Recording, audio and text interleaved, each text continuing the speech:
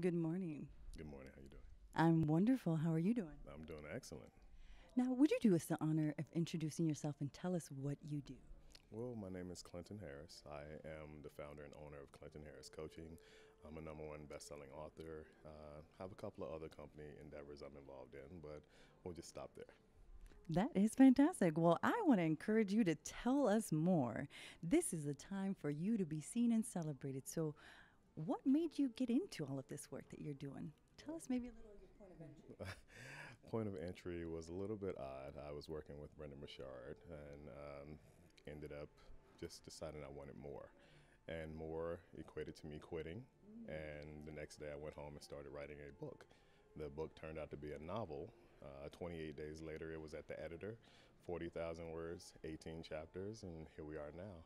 And I started my life coaching company, and we went from there.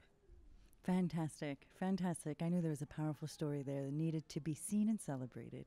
Now, you have been selected as an award winner here at this conference. How do you feel? Quite frankly, I was surprised. I asked him to check my social, make sure it's right. But other than that, I've done a lot. I've been involved in this type of atmosphere for quite some time. A couple of other awards, have been bequeathed to me. Let's call it that. But this one actually truly, hit home. It was just something I was surprised with. Being top 100 in the world stands out. It just, I was flabbergasted. So all I can say is I'm very thankful and grateful, and that's all. That's all. That's amazing. Now, what do you think about the work that you've been doing really stood out to the selection committee when they were looking at you and your profiles and everything that you've done in the field? I'm assuming my selflessness. I take on clients. Some of them are absolutely free. If they need the people that need the most help are the ones I don't allow to pay. Those are the people I want to come on board, and I want them to experience a better life. Coming from where I come from, I know what that's like to be down and out, and want to turn your life around. So I want to be that beacon of light for them, to be able to help them get to that point. And that human connection that you're able to make by having that passion, that drive, I'm sure is transformative for those who participate or experience.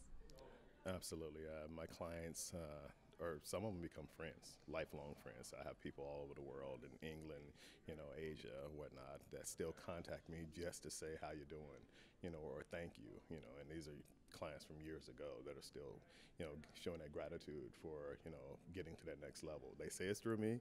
It was really through them. I just pointed them in the right direction.